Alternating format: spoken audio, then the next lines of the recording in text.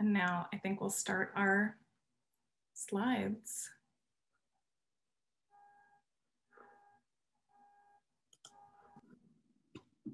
Amazing.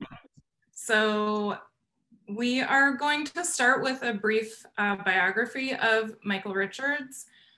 Michael Richards, while we look at these really wonderful images on a contact sheet from the Studio Museum in Harlem's archives, which we're really grateful for, Michael Richards was born in Brooklyn, New York in 1963 and raised in Kingston, Jamaica. His mother was Costa Rican, his father was Jamaican, and he really came of age between post-independence Jamaica and a post-civil rights era United States. He returned to New York for school, earning a BA at Queens College in 1985 and a master's in fine arts at New York University in 1991. Richards really intentionally pursued his artistic practice through artist-centered nonprofits and museums, as well as fellowships, grants, and artist residency programs. Notably, in this pursuit between 1992 and 2001, he participated in the Whitney Independent Study Program, the Bronx Museum's AIM Fellowship, the Studio Museum in Harlem's Artists in Residence Program, and Art Center South Florida's studio program, of course now Oolite Arts. Simultaneously, he was also exhibiting his work both nationally and internationally, also at the Studio Museum, Bronx Museum, as well as the Miami Art Museum, now PAM, the Aldrich Museum, and the De Bayard in the Netherlands, among many others. Tragically, Michael Richards passed away on September 11th, 2001. He had been working in his Lower Manhattan Cultural Council Worldview studio on the 92nd floor of World Trade Center Tower 1 when he lost his life along with thousands of others on that day.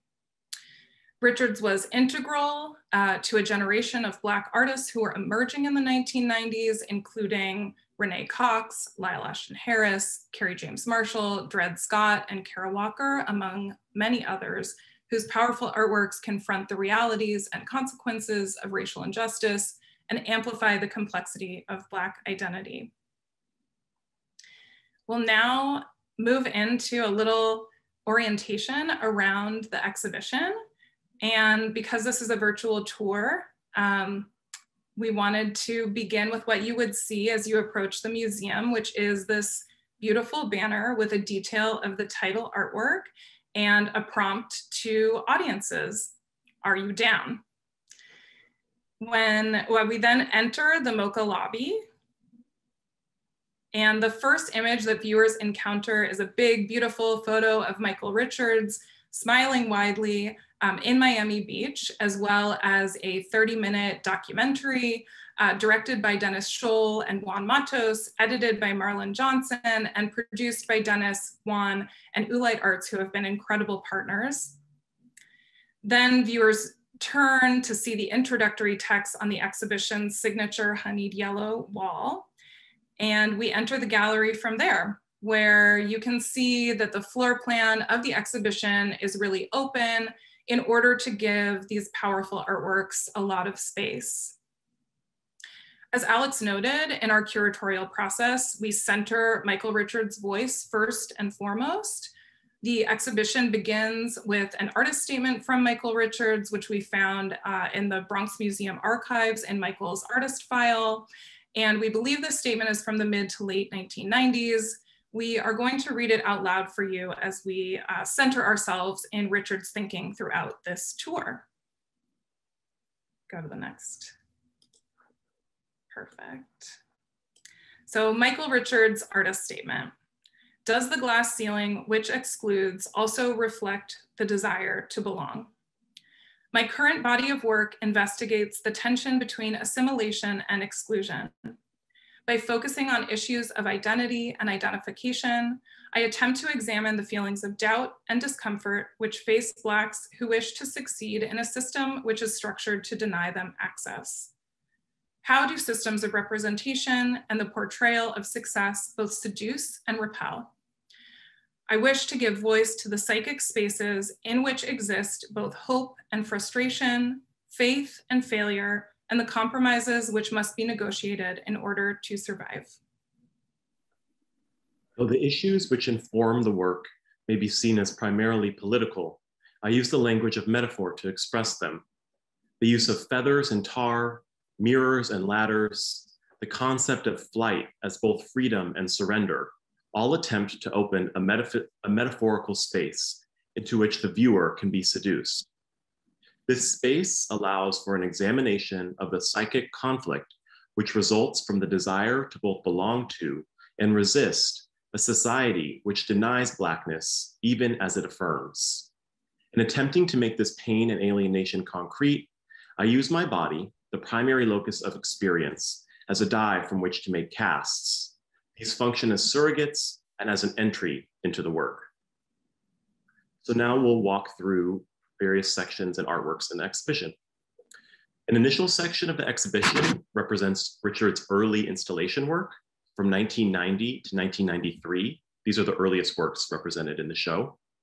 In these early works, Richards created room-size, site-specific installations directly contending with the historic and ongoing causes and consequences of anti-Blackness. Specifically, these installations address histories of the transatlantic slave trade, as well as the racial violence of blackface minstrel performance. While these artworks appear to no longer exist, we've included installation images enlarged from 35mm slides to provide an opportunity to view Michael's early artistic vision. Moving from Richard's early installation work, by the mid-1990s, he began to shift his practice from room-size installations to more autonomous sculptures. So in a sense, Richard starts to distill these larger scale artworks into tighter sculptural forms. The first sculpture at the entrance to the exhibition, A Loss of Faith Brings Vertigo, reflects this transition to sculpture in Richard's practice. A Loss of Faith Brings Vertigo is also the first artwork in which Richards more directly addressed contemporary political contexts, specifically the Los Angeles Police Department's brutal beating of Rodney King. As noted in his artist statement, Richards cast the majority of his sculptures from his body, and the bust-like heads of this sculpture are cast from Richards' face. The next slide shows that Richards then photo-transferred images of white police officers in confrontational postures, outfitted in riot gear, on the faces of the four outermost figures. One of the images pictures these police officers physically arraigning a Black man. The plaques on the four outermost busts read, "When I was young, I wanted to be a policeman." The fifth and central disembodied head spins via a motor, and in the middle of the forehead is an image of Rodney King's face. The plaque on this pedestal bears the title phrase, "A Loss of Faith Brings Vertigo."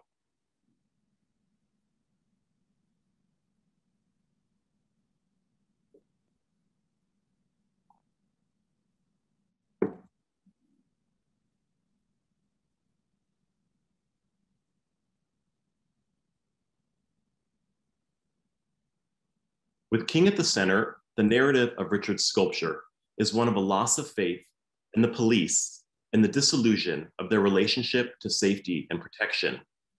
The slow spinning head enacts this disorienting feeling of vertigo in response to racially motivated police brutality.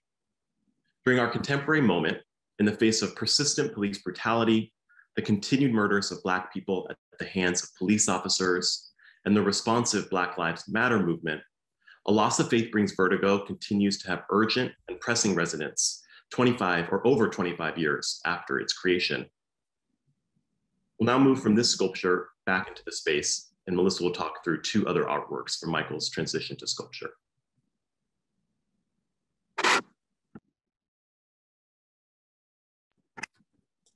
You did, sorry. Thanks, Alex. As Alex noted, the years 1994 to 1996 were a really significant transitional moment for Michael Richards as he began to create these more autonomous sculptures. It was also a time of immense experimentation with form, material, and content. Moving from a sculpture like A Loss of Faith Brings Vertigo to our next work, which is titled Swing Low, demonstrates just how wide-ranging Richard's practice became during this time. Richards created Swing Low during his residency at the Studio Museum in Harlem, which he participated in from 1995 to 1996, and where he worked alongside artists Shakaya Booker and Richard Lewis. The title of this work directly references the African-American spiritual Swing Low, Sweet Chariot, as well as lowrider car culture. Swing Low consists of a rusted biblical or Roman chariot, as you can see, with one wheel attached to its right side. And it is also outfitted with a blue neon underglow and a booming speaker system, which when installed blasts 1990s era dancehall music, which we will hear a little bit of in a minute. We like to say that Swing Low contains multitudes, as did many of Richard's works, from its wide-ranging visual references to its joyful sound element.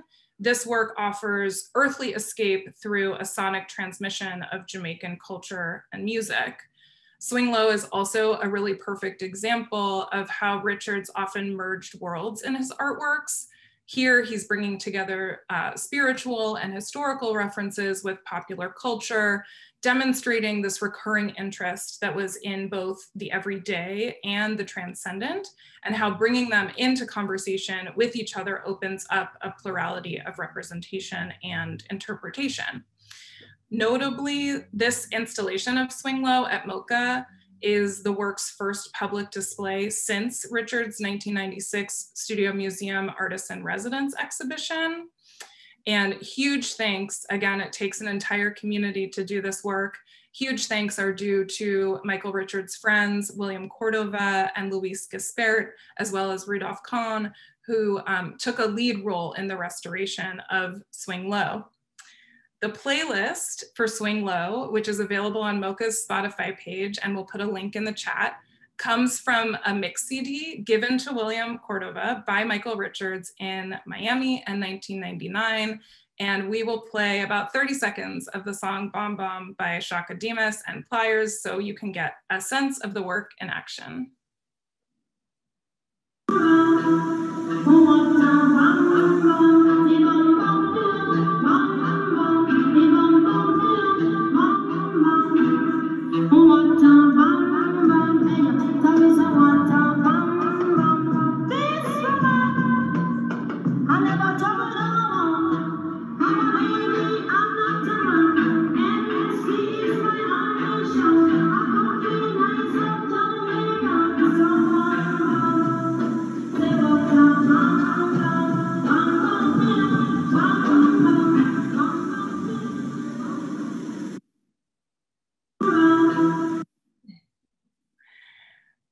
We'll now move to another recently conserved and multi-layered work. This is Climbing Jacob's Ladder, He Lost His Head.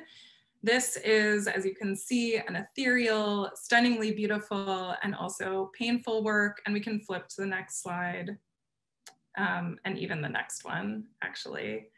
Climbing Jacob's Ladder brings together Richard's interest in religion and spirituality with the story of Jacob, representations of Blackness with toppled heads and stacked feet cast from Richard's own body, and finally contends with minimalism, specifically Donald Judd, through the shelves stacked on the wall. I've just noted two instances of works being restored and exhibited for the first time since Michael's passing in this exhibition, and there are two more that we'll also point to during this tour. The legacy stewardship and conservation efforts are really central to our curatorial process and of course to the realization of this exhibition. We can go to the next slide. The first time that Alex and I encountered Michael Richards' artwork was in his cousin Don's garage, which you can now see here. And this was in 2016, which is when we first had the idea to research and exhibit Richards' work.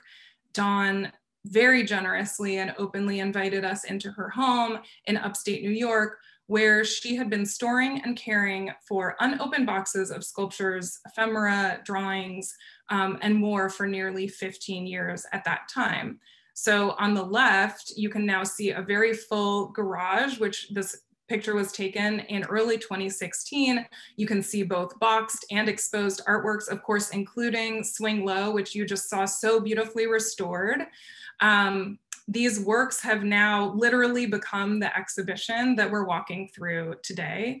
And as you can see on the right, just this summer, we brought the rest of the sculptures to our conservator, have shipped them to Miami, and now the garage is practically empty.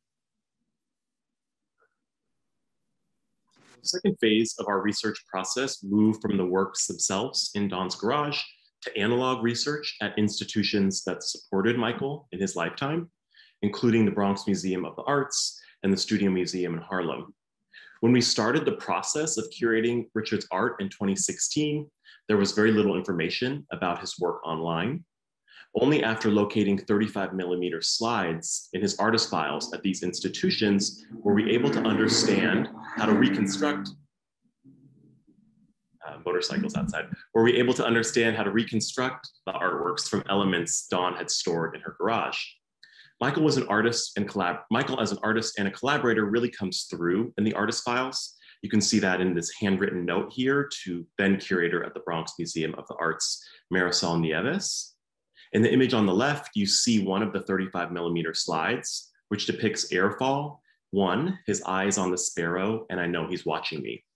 The sculpture consists of 50 airplanes wrapped in synthetic hair, spiraling downwards from a cloud of hair towards a bullseye target on the floor. Only when we located slides were we able to know how to install the artworks as Michael had in his lifetime. So he said, oh, this box of 50 toy airplanes wrapped in hair in this corner of the garage goes with the mirrored bullseye target that's in this part of the garage with the cloud of hair that was in another part of the garage. So we really use these installation images from Michael's lifetime as the central guiding resource as we aim to represent his works now as he did throughout the 1990s. It's important to mark that as two white curators stewarding the legacy of a Black artist who's no longer with us, we've developed an approach that aims to center Michael Richards' voice as much as possible. For example, the wall labels in the exhibition quote Richards' interviews and his artist statement at length, and his own words comprise about half of the exhibition text overall. We've also centrally engaged Richards' community of friends, artists, and curators to bring Michael's artistic vision to the fore as much as possible through the lens of his life. Our curatorial aim has been to bring Richards' artworks back into exhibitions through extensive conservation, as well as the context that he was addressing directly in his lifetime. We'll move next into the section Drawings and Works on Paper. In addition to being a skilled sculptor, Richards was an avid draftsman, which is an aspect of his work that's lesser known. As with his sculptures, Richards' drawings explore the complex charge of recasting objects, language, and the body. Imagery including hair, targets, ladders, and wings represented in Richards' sculptures are iterated in his drawing practice. Here we've included over 24 drawings in the exhibition. Created over the course of 5 years from 1996 to 2000, Richards' Escape Plan series pairs intricately rendered images with poetic and provocative text describing thwarted plans for escape, often invoking widespread racial stereotypes and the prejudices they reinforce. So we'll show 3 of these drawings closer up. Michael Richards' Escape Plan 12, I'll read the text. On the far left, it says, "He dreamed that if he reached for the stars, his arms would grow and lift him out of captivity. But those who saw him thought he was merely surrendering." The middle escape plan is Escape Plan 96, a ladder made of chicken bones and watermelon glue. And the final escape plan that we are including in the exhibition, Escape Plan 100, has no text, but has a drawing in Michael's hand of a lotto ticket. Michael prominently exhibited his drawings alongside his sculptures in exhibitions in his lifetime, such as his Studio Museum in Harlem Artist in Residence exhibition in '96 and his Corcoran Gallery of Art exhibition in 2000. The exhibition at Ambrosino Gallery in North Miami in 2000, literally across the street from MOCA North Miami, was titled Escape Plan 2000 and featured dozens of Michael's drawings. It feels really meaningful to be able to include this drawing practice in the exhibition. And in tours that we've given of the show, people who saw the drawings show from the year 2000 are now seeing that works again for the first time in North Miami in the retrospective.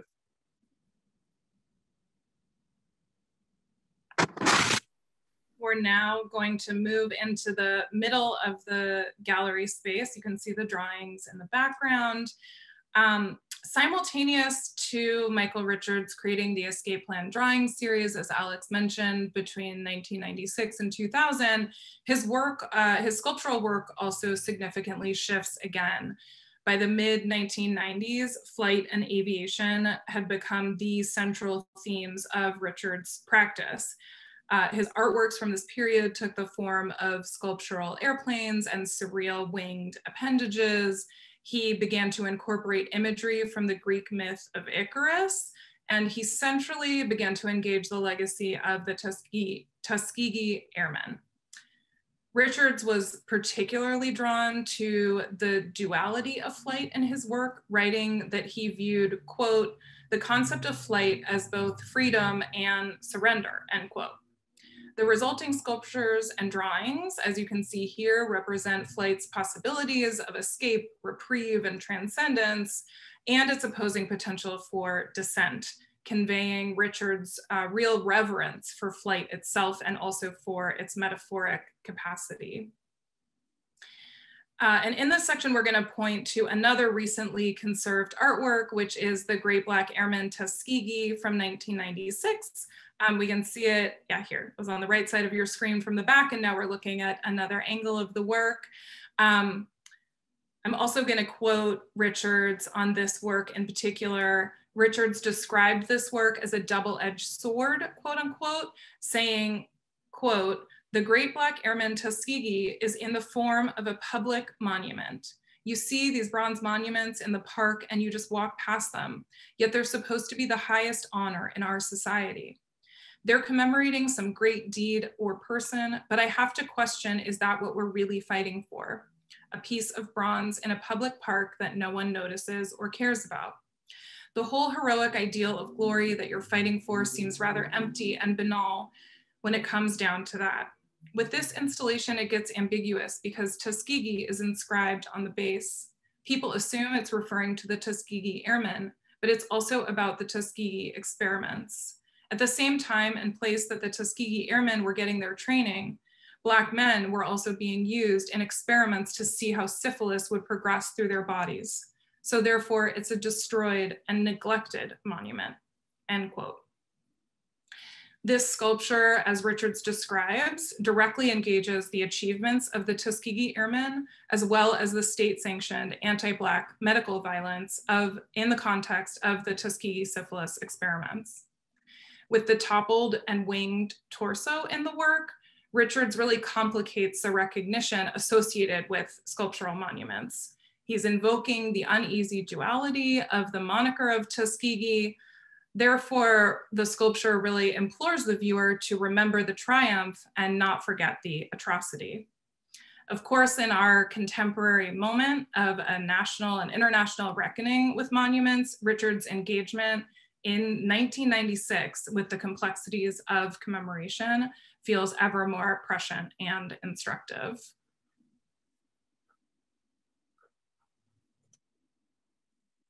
We'll now move from the flight and aviation section of the exhibition into the back of the exhibition space with the section, the Tuskegee Airmen, which is very much related.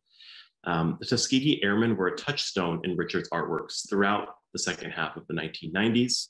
If we go to the next slide, we'll see the range of works.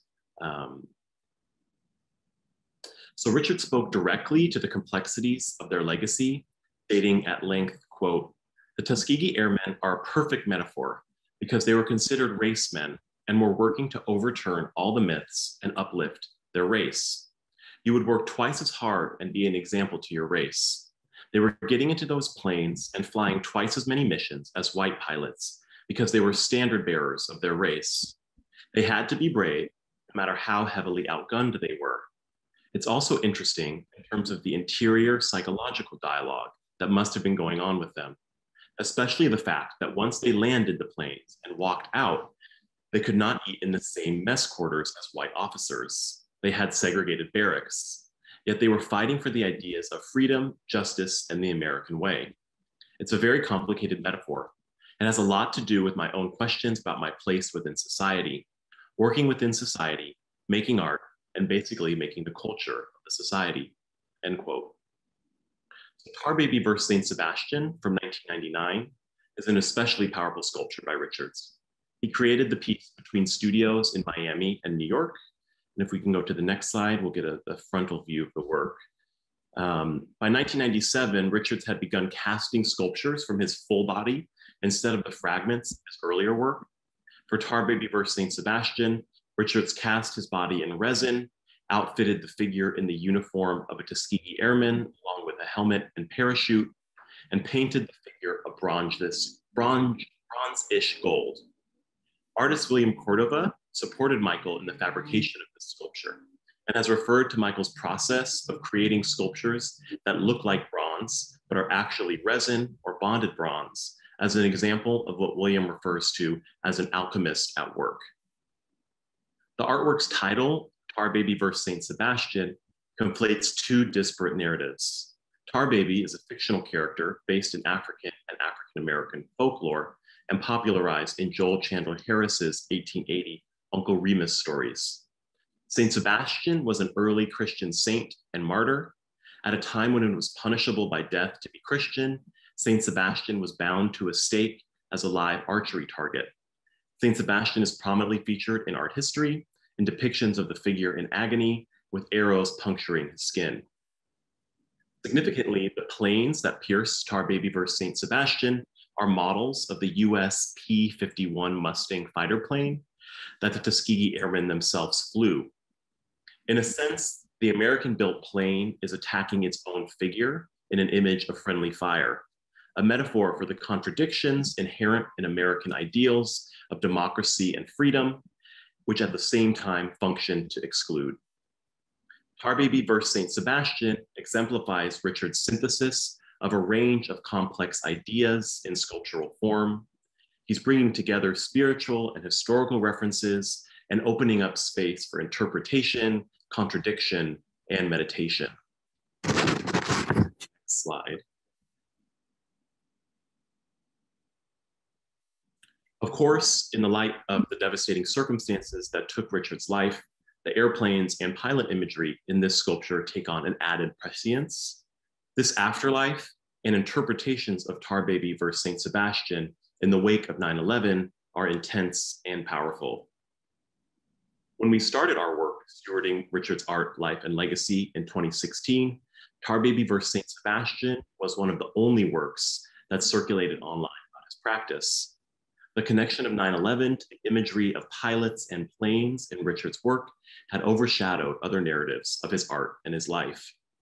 As a result, and in contrast, we worked really to center our discussions of Richards' art on the personal, political, and cultural issues he engaged and the ideas he expressed in his lifetime. In part, that's why the MOCA exhibition is so exciting, because it's the first opportunity to contextualize Tar Baby vs. St. Sebastian alongside the full range of sculptures that Richards made about the Tuskegee Airmen throughout the mid to late 1990s. And we'll move on to discuss another of these sculptures. Actually, this work in the background, you can see Tar Baby vs. St. Sebastian, of course. In the foreground is called Free Fall. And notably, we believe that this Free Fall is the first life-size figurative sculpture that Richards created, the first life-size pilot figure as well. And he created this work, we can go to the next slide, in New York City during a fellowship with Socrates Sculpture Park in 1997. So you can see here on the left, you have the image from Socrates Sculpture Park in its original iteration. And then we have the sculpture itself on the right, displayed in the museum. So this work also displays a pilot in a Tuskegee Airman's uniform standing atop a tiny landing at 10 feet in the air with a small bucket below him, evoking the image of a diving board and a pool. And Richards' figure, of course, instead has a much narrower space for positioning his potential leap and also an impossibly small basin in which to land. As with Free Fall, Richard, and also Tar Baby versus St. Sebastian, actually, Richard's figures and sculptures were often pierced. And in Free Fall, you can see that the sculpture is riddled with nails. This is specifically a reference to Congolese and Kisi and Kondi power figures, as well as to the stigmata with the hands and the feet also pierced.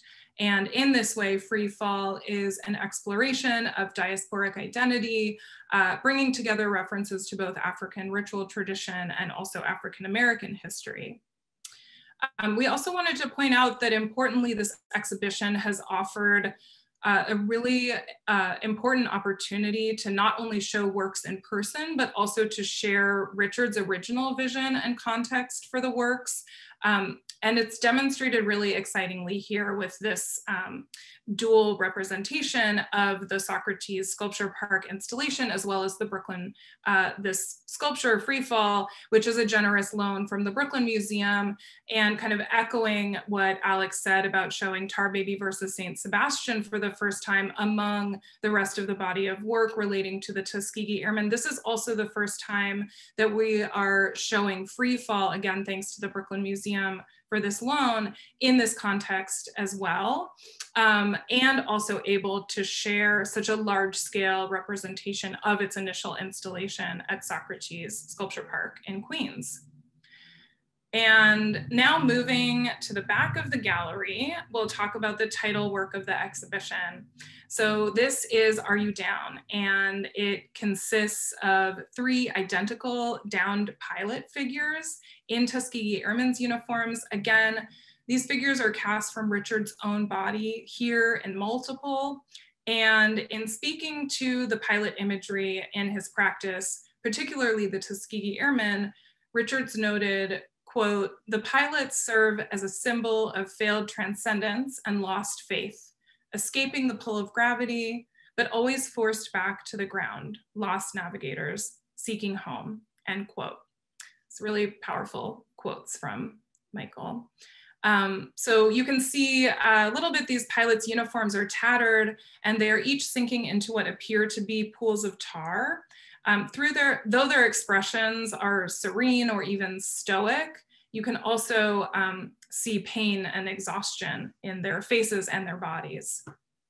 So we can go to the next slide. Again, representing different contexts here in the gallery, there is an outdoor version of the sculpture, Are You Down? In the outdoor version, the pilots are set in a 30-foot circle in diameter, shimmering black sand, and surrounding a black and white target in the center. And in the indoor version of the sculpture, it's just the 3 figures sitting in what we believe to be pools of tar.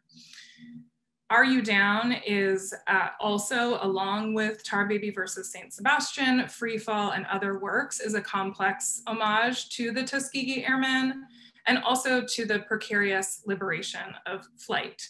And unlike typical monuments to heroism, also of course referred to in the sculpture, we just described the Great Black Airmen Tuskegee, which are often raised on stone pedestals, these heroes are rendered on the ground. And so rather than gazing upwards, one has to look down or even get down in order to engage with them. Richards originally created Are You Down in 1999 during his residency at Art Center South Florida, and the work was first shown in 2000 at the Corcoran Gallery of Art, and later that year at Franconia Sculpture Park, where Richards installed the outdoor version of the artwork, which you can see in the images in the background.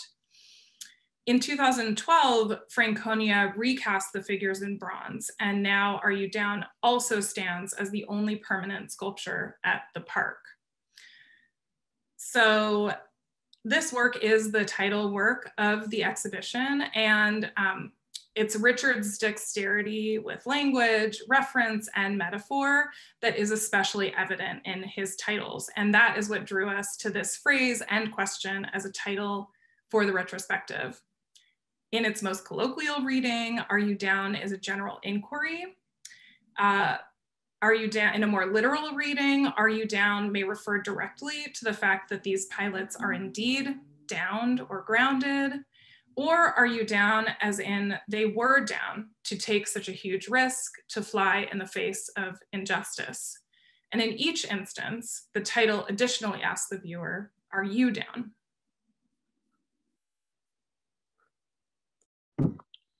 We'll now move into the final section of the retrospective, and ephemera. In recent years, Michael's close friends, his peers, and his colleagues have contributed immeasurably to a deeper and more complex understanding of his life and art 2 decades since his passing. Richard surrounded himself with an inspiring community of people in New York City, Miami, and beyond. And as part of our curatorial process over the last 5 years, we've spoken to over 100 people who knew Michael in his lifetime. We were so moved and inspired by these conversations, we decided to represent some of these reflections about Michael in the space of the exhibition itself. We've quoted remembrances from 18 artists, curators, and collaborators, including Dred Scott, Franklin Sermons, Christine Y. Kim, Brooke Davis Anderson, Luis Gaspert, Lowry Stokes Sims, and more. These artists and friends share moving memories of Richard's generosity, his compassion, his commitment to his artistic practice. About half of the 18 reflections remember Michael's beautiful smile. We've included here 2 remembrances from William Cordova and Thelma Golden that we'll read, give you a sense of the reflections in this space of the exhibition. From Thelma Golden, director and chief curator of the Studio Museum in Harlem, he wrote to us, Michael Richards was a 1995-96 artist in residence at the Studio Museum in Harlem and a beloved member of our artistic community. His work was profound and powerful, mining Black culture and American history to create beautiful poetic objects that engage with the often tremendous contradictions between dominant historical narratives and African-American experiences. In his artist statement, Richard so acutely articulates the intrinsic humanity found in his work when, in describing his artistic mission, he writes, quote, I wish primarily to give voice to the psychic spaces in which exists both hope and frustration, faith and failure, and the compromises which must be negotiated in order to survive, end quote. While Richard's career was tragically cut short, our shared humanity continues on through his art and legacy. And artist William Cordova, who was a very good friend of Michael Richards, says, quote, I owe much to Michael's friendship, wisdom, and selflessness. Michael and I gravitated toward each other because we had similar family backgrounds and shared interests in history, art, and culture. Sometimes we would sit at night in Miami under the dusty blue neon art center sign, talking to eccentric folks at 3 or 4 a.m. David's Cafe was the only 24-hour Cuban cafe still around at the time, as most Jewish, West Indian, Haitian, and other local eateries had been permanently shut down. Our conversations always involved our family roots in the diaspora. His Jamaican, Costa Rican, and my Peruvian lineage were as layered as our understanding that a label could not be so easily affixed in defining our identities.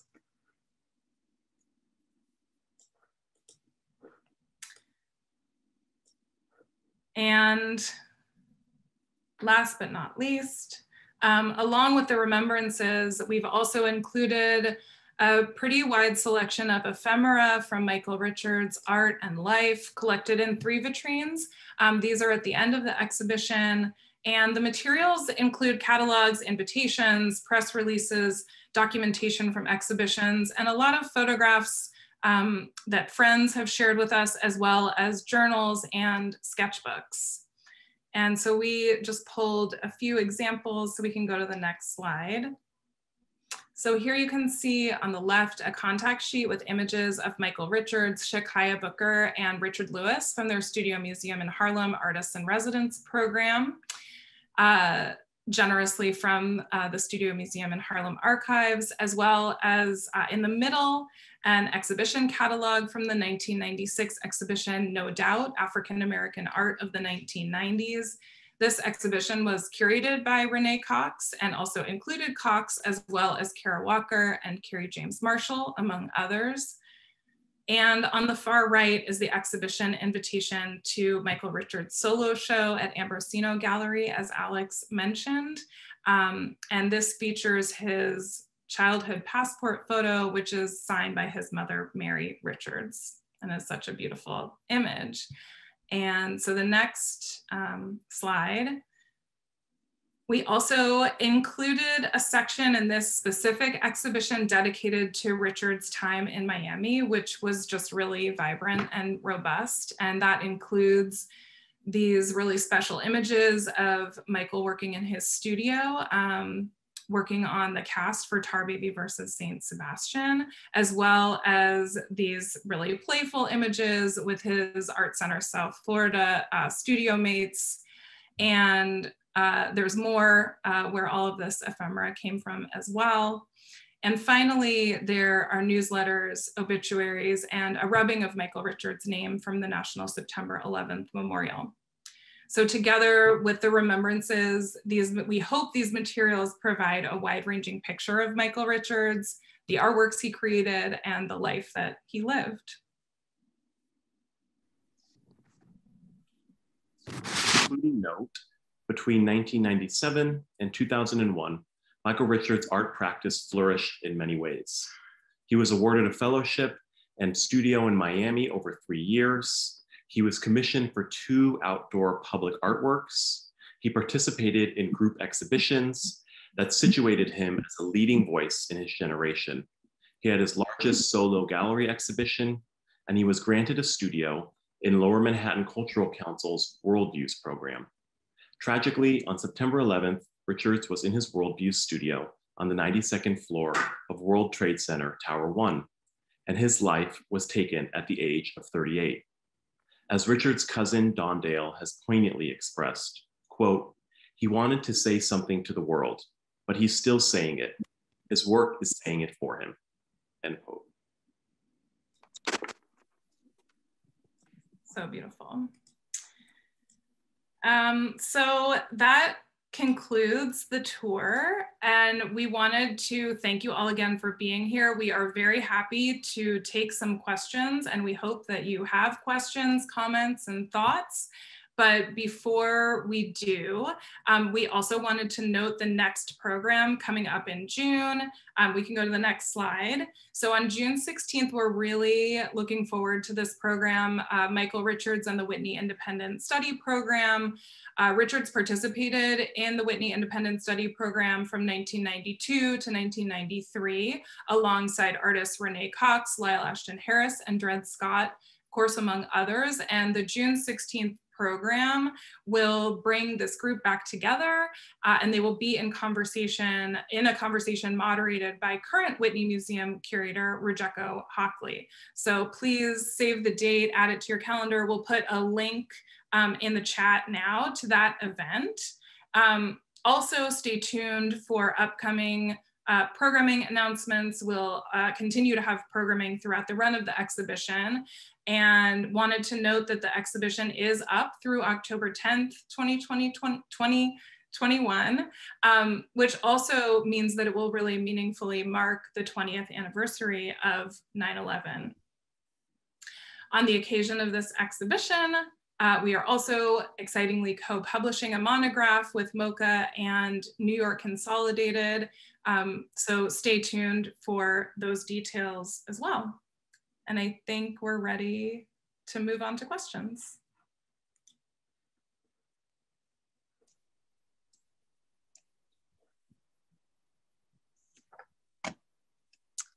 We have a few questions that have come in. I will start with, I believe her name is Daini Tapia. She asks, where will the works go after the exhibition?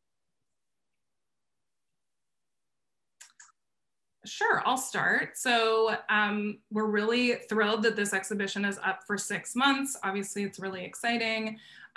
We do have hopes that it may travel, which would be very wonderful. And we will definitely keep everybody informed if that opportunity comes up.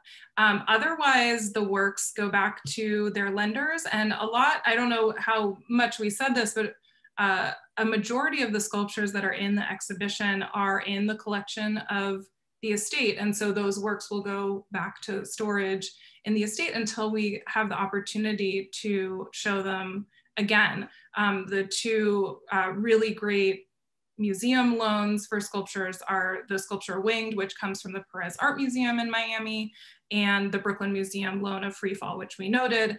And a lot of the drawings are in private and institutional hands as well.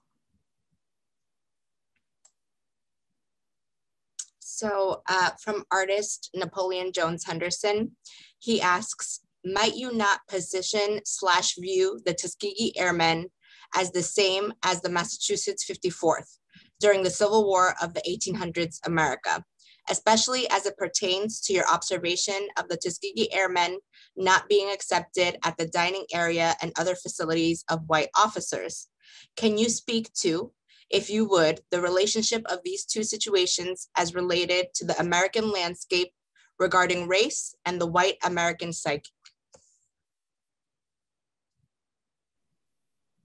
Yes, thank you for the prompts, Napoleon, and thank you for your second comment here too. I don't know as much about the Civil War history that you're bringing in, but appreciate your pointing to that history. So we'll do further research and try to think through the comparison that you're making with the Tuskegee Airmen. I do think in terms of Michael's relationship to the Tuskegee Airmen first, I think that the sort of end of his quote where he says that that has a lot to do with his own questions about his place within society, working within society, making art, and basically making the culture of society is an important detail of Michael's engagement with the Tuskegee Airmen. He's thinking about these questions of his own cultural production, his own artistic practice, and how they relate to these questions of sacrifice, segregation, in the context of the end of the 20th century moment. In terms of the white American psyche, I think the Tuskegee Airmen's relationship, I think the fact that when they returned from World War II into a segregated United States points to the white American psyche and the ways in which Black Americans, African Americans, the sacrifices that they make are not met with the possibilities that are embedded or embodied by an American ideal of democracy, which, as Michael notes, is oftentimes as much about exclusion as it is in assimilation as it is about inclusion. So happy to continue the conversation too.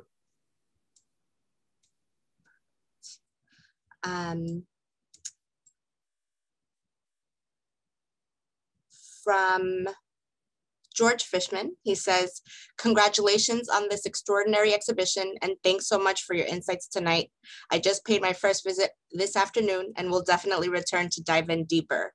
Is the video available online? And what further plans do you have for the exhibition and for creating an online archive? Amazing. Thank you so much for your visit and for being here tonight and for your questions. The video I think you're referring to is the documentary, and we're so thrilled to have the documentary in the exhibition. There are future plans to make the documentary more widely available, but they are to be announced by the directors and producers, Dennis, Juan, Marlon, and Ulite Arts. So again, stay tuned for that. And I think you also asked what other future plans are for the work. We talked a little bit about the possibility of traveling this exhibition and also making a monograph. So making a monograph is a huge, has been a huge goal throughout this process. And of course, it feels really fitting that it would happen on the occasion of this retrospective. And so, we are, we've been working on the monograph and we'll definitely be turning our attention to focus on making the monograph over the summer. And as far as a web presence, also definitely, hopefully, in our near future, maybe something that comes alongside the monograph. But yes, we really do want to be able to share all of the artwork and ephemera that has resurfaced in these 5+ years and that is being shown at MOCA online as possible. So I'll follow up really briefly just to note that we're really thrilled that one of the confirmed contributors to the monograph is Miami-based author Edwidge Danticat, which she wrote about Michael's practice in relationship to immigration in one of her earlier books, and we're very excited to have her voice in the publication. Also, just in terms of a website, of course, Michael passing away in 2001 did not have his own artist website at that point. So as we noted in the tour, an online presence for Michael's practice, especially before the curatorial efforts that we've been undergoing for the last 5 years, his work really wasn't represented online. So an opportunity to create a website feels like a really important next step for the legacy stewardship to bring his practice to the digital space. So we're really excited to think through that possibility too. So I've had a few questions come in asking about how you discovered or came about being interested in pursuing this work, and what drew you to be so dedicated to dedicating yourself so deeply to this legacy.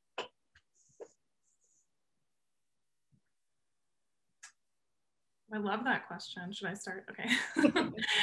So yeah, so this could be a very long story. I'll try to keep it relatively brief, and I know Alex will chime in. So for 12 years, as Shauna noted in the very beginning, I worked at Lower Manhattan Cultural Council. I started there in 2005, so of course was not there in 2001 on 9/11. Neither of us knew Michael personally.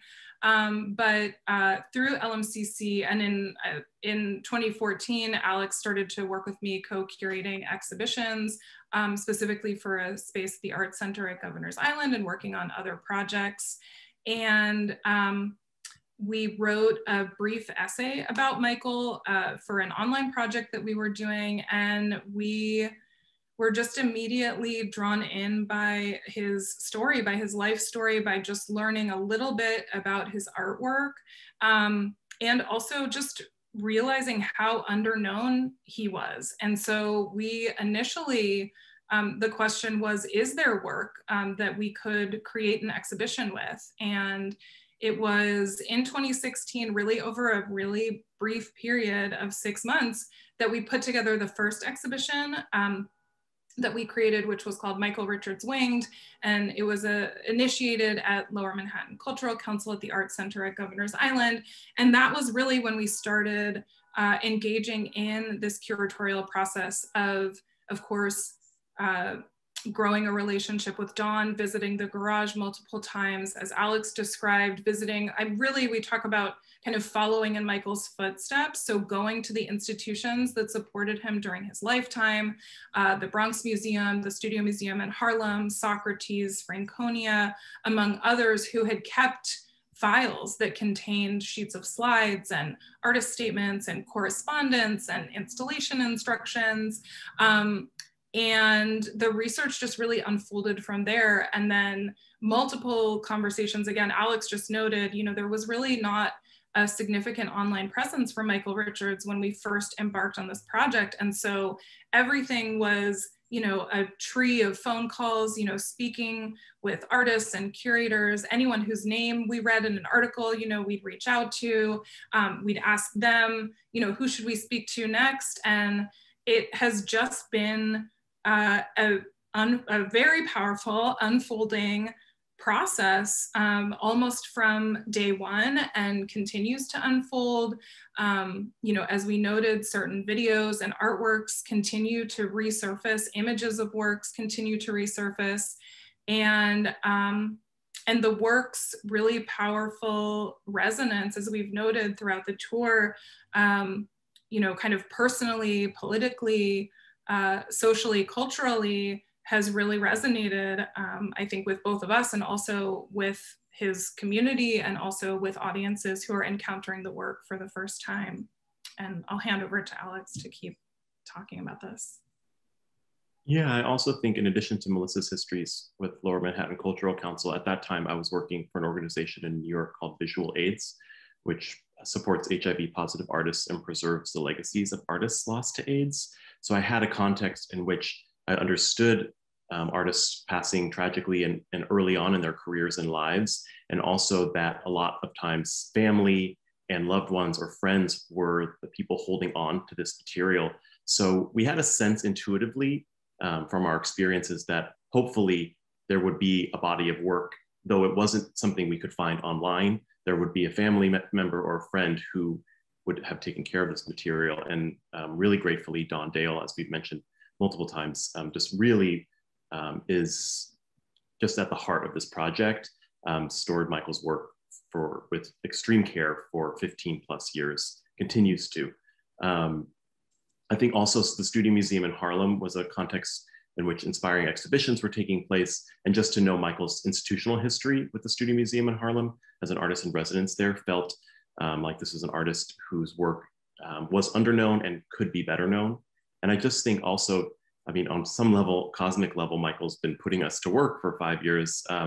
And that's to say that the dedication to his art is really comes from, as soon as the work was being shown, we understood the power of these artworks, and also just to understand that history and art history, especially for an artist who passed at the age of 38 of tragic circumstances, could be lost, could fall through the cracks. And it really felt essential to try to care for this work and bring it back into circulation.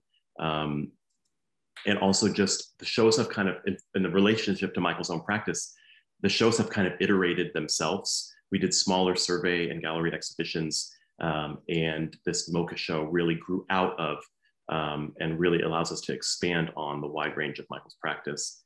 The last point I'll make is that another Miami history is that the piece that another person in the chat has noted, which maybe I'll pass it over to Melissa to talk through, the artwork Winged, was shown at Art Basel in 2017 or 16, following an earlier show, and was actually purchased by the Virginia Museum of Fine Arts, which is the first museum acquisition of Michael's artwork in recent years. And so that feels like a really significant moment in the legacy stewardship for works to be entering museum collections. And Miami as a site for the sale of that work was really essential. So that's a dream and a hope, is for work to continue to circulate and be placed. And it feels like it's just the beginning for that process. I will just also add that in terms of being compelled, I think that, of course, I echo what Alex said. We certainly feel driven by Michael all the time, but also we've talked about his community so much. There was just a tremendous outpouring from his community in our one-on-one conversations with people that we had over the phone leading up to the 2016 exhibition and beyond. He was so beloved as a person and admired as an artist by friends, peers, artists, and curators. We also had a pretty incredible outpouring, I think, from press. The New York Times did a feature on the exhibition. Holland Cotter reviewed the show. They're just like, the energy around him and his artistic vision has just been an incredibly powerful force. And I think, you know, that all comes together to this really passionate pursuit of his work. And I think that, again, you know, not only are we thinking, you know, is his community such a large part of it, but also the community that's been created around the curatorial work and the legacy stewardship in the exhibition designers, conservators, preparators. The work just draws everyone really deeply in, and that is really clear. So, yeah. I think we've pretty much covered all of the questions. Just getting lots of wonderful feedback and thank yous. Someone did ask if there would be access to this recording. We will typically upload our programs to YouTube, so it will be accessible on MOCA North Miami's YouTube page. But I think I'll go ahead and bring Shauna back on.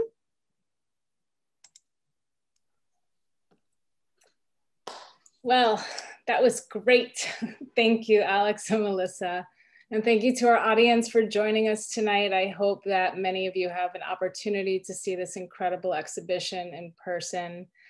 Please consider joining us this Friday for MOCA's Jazz at MOCA virtually, which will feature Lando and the Infinite Sadness. And on May 5th, when we host a virtual tour with curator Dr. Elizabeth Shannon about our newly installed permanent collection exhibition titled Our Beginnings Never Know Our Ends. This information and more can be found on our website. Thank you so much for joining us. Melissa, Alex, thank you again for your time, your dedication, your spectacular exhibition. I know many, many will come to see it. Have a great night.